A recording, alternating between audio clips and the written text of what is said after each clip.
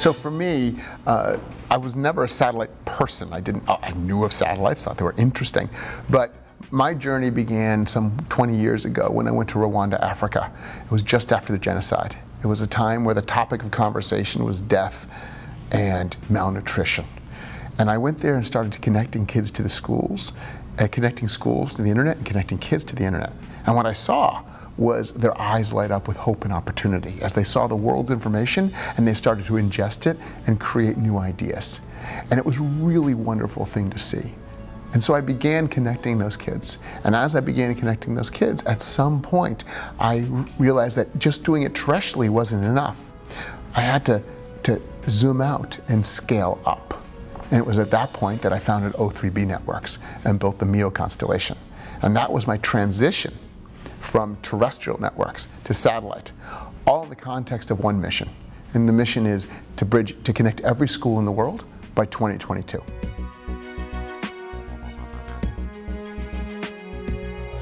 The first time that I brought connectivity to children, and then time and time again watching that, and watching the kids grow up. Some of them today work for us. From not knowing anything and growing up in a war-torn country to actually being a productive and useful and incredibly helpful inventor of technologies that are helping their own people. And so that's been a wonderful memory. Of course, all the initial moments for starting a company and raising money and just the excitement of first turning a system on and getting connectivity, those are all things that really create the pieces of memories that are wonderful.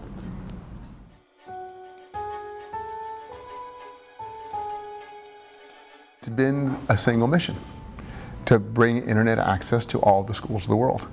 So we have a mission 2022 to accomplish this. I've been investing in inventing and developing technologies that together will help bridge that digital divide for rural and remote schools. I've been working and investing in creating nonprofits to help make that happen. And I believe now I stand here today, or sit here today, and I believe it will happen. I've seen so much progress over the past few years and so much momentum in the intergovernmental arenas that I believe it will happen by 2022.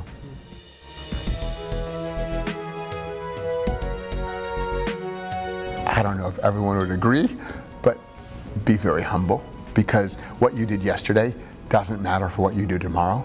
Every single day you have to do it. You have to come up with the idea. You have to be driving an idea. You have to be encouraging and supporting others to have ideas that go along with that mission. So that's something which, if you lose and you think it will happen, it won't happen. It just grinds to a halt. So be more interested in the mission and what you're doing than anything else, because it's not about success, it's not about accomplishment for accomplishment's sake, it's about accomplishing a goal and a mission. And the success and those other nice memories of positiveness will come with that.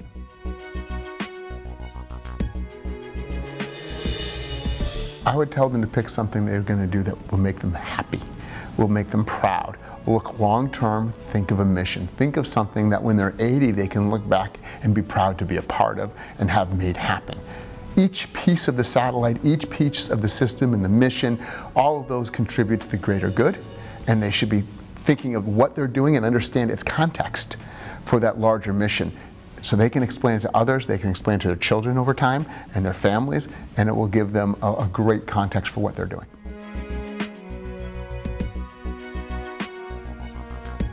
The industry is going to become part of the communications industry in a way that it hasn't been before. It'll be an accepted piece of the communications industry, not sort of the ugly stepbrother in the corner, right? Historically, satellite services were things you only got if you had to get. But they're going to move to something which are just as good as other things.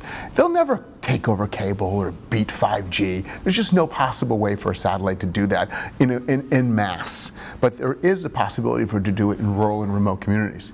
Meanwhile, there's going to be a recognition that satellites are providing a massive and important service for connectivity for mobile areas, but for things in motion like planes and trains, but also all the other sensory data that we can get from satellites to see our Earth and help our Earth.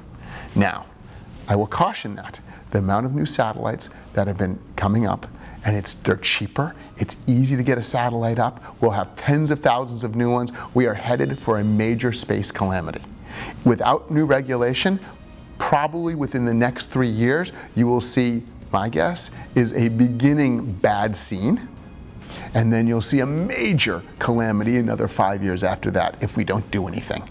We already saw the ASAT issue just a few weeks ago, a collision, intentional collision at 300 kilometers approximately, and the shrapnel went up to over 2,000 kilometers. So we are getting into a position where we're going to litter the skies with debris and shrapnel unless the governments do something and really buckle down on industry and say you need to have reliable satellites. You need to ensure you do not have overlapping orbits. So it's incumbent upon industry to ask for that, and it's incumbent upon governments to get together, work together, and create a regulatory environment that we can grow in for a long time.